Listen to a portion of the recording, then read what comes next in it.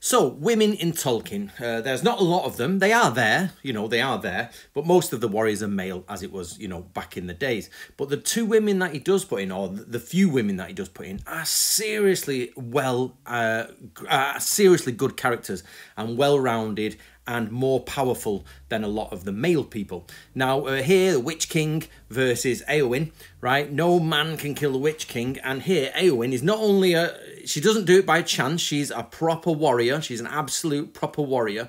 And she has to disguise herself as a man, but then opens up and kills the Witch King, and which even Gandalf didn't know if he could do. So she actually defeats the foe that Gandalf is worried about. And the Witch King and Gandalf never actually fight there. So this is really interesting, and it shows like the level Tolkien put women on at the time. It was really high, and they're excellent characters. Really well done.